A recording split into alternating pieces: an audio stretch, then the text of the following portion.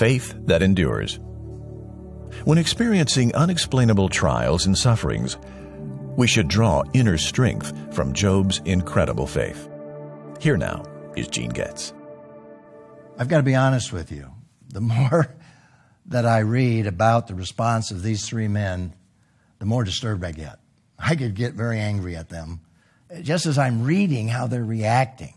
Then I have to realize God has recorded this for us to learn to apply in our own lives principles that are demonstrated out of a negative kind of situation.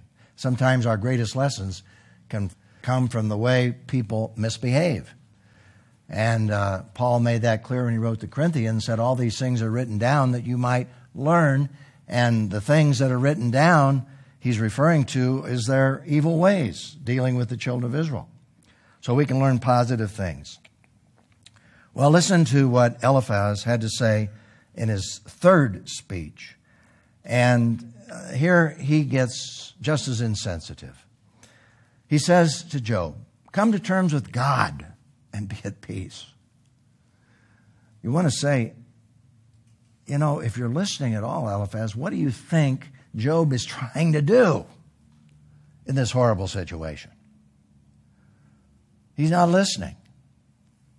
He says, come to terms with God and be at peace. In this way, good will come to you. Receive instruction from his mouth. Place his sayings in your heart. If you return to the Almighty, you will be renewed. If you banish injustice. Now, underscore that. He's accusing Job of injustice. And yet, by contrast, God has said, and of course these three guys didn't hear this, but they had observation, but God verified it when he said to Satan, consider my servant Job. He's an upright man. He's a man of integrity. He's a man who fears me. He's not a man of injustice. And so here, Eliphaz is accusing him of being unjust in how he's behaving. If you banish injustice from your tent, then you will delight in the Almighty and lift up your face to God. In other words, what he is saying here is just the opposite of what God has said about this man, Job. Now, Job responded. And I must admit, as you read through this, it seems a bit jumbled, but the fact of the matter is, it's the essence of his heart. And even though he couldn't find God, God seemed to be silent, he still didn't lose his faith. Notice what he says. This is Job speaking. If I go east, he's not there. If I go west, I cannot perceive him. When he's at work to the north, I cannot see him. When he turns south, I cannot find him. Wow, those are statements of an incredible, painful experience. He is not there. I cannot perceive him. I cannot see him. I cannot find him. Yet, and get this, yet he knows the way I've taken. When he has tested me, I will emerge as pure gold. My feet have followed in his tracks. I have kept to his way. That sounds like Paul, doesn't it? I sometimes wonder if Paul wasn't thinking of this passage when he wrote that second letter to Timothy and said, I have finished the course. I have fought the good fight. Here, Job says, I have kept to his way. I have not turned aside. I have not departed from the commands of his lips. I have treasured the words of his mouth more than my daily food. What an incredible statement, even though God appears to be absolutely silent and non-existent. Look at Job's faith here in verses 16 and 17 in chapter 23. God has made my heart faint. The Almighty has terrified me. Yet I am not destroyed by the darkness, by the thick darkness that covers my face. He didn't give up his faith in God.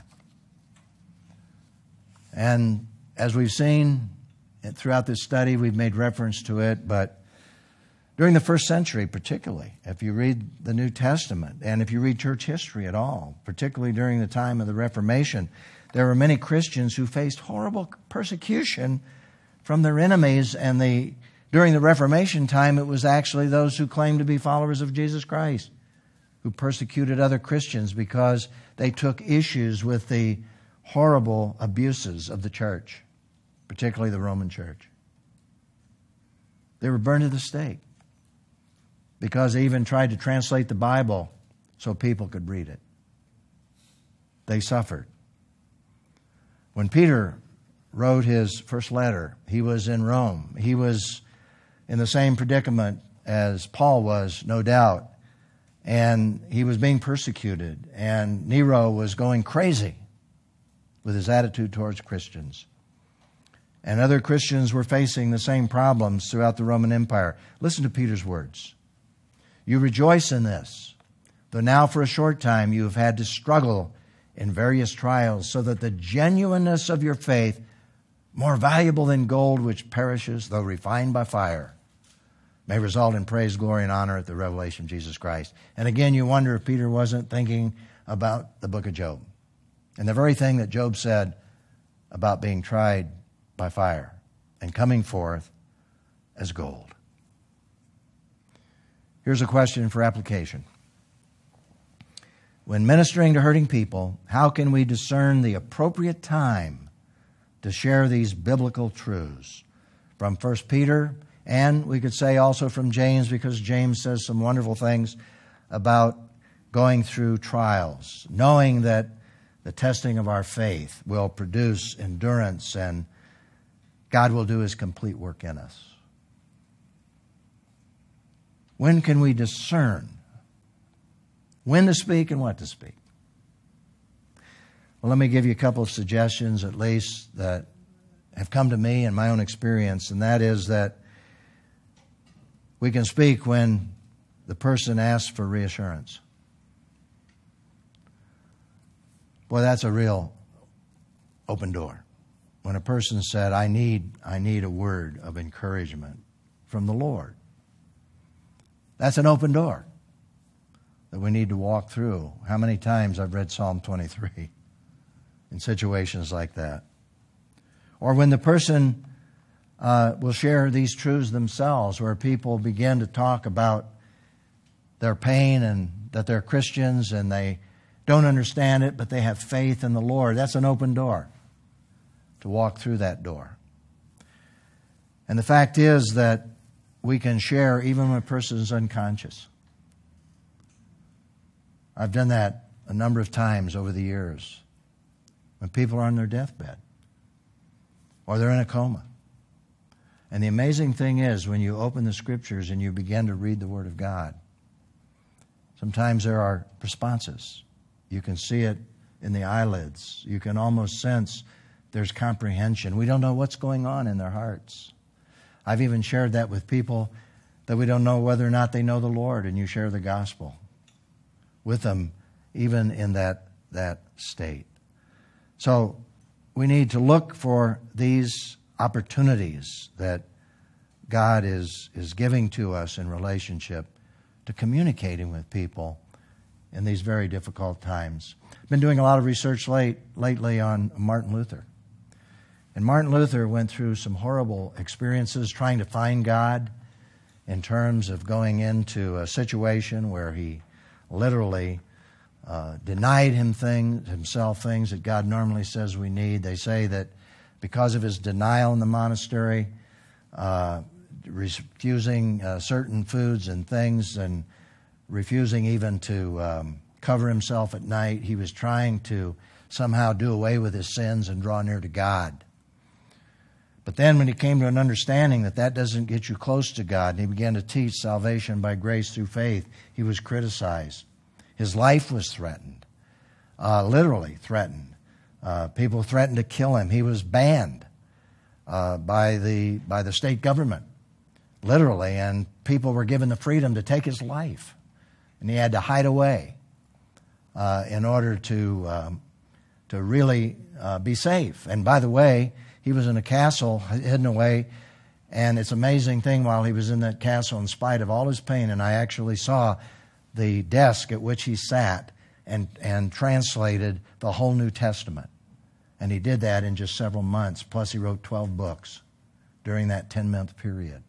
In spite of all of that, he went through persecution, and in the end of his life, he went through horrible illnesses.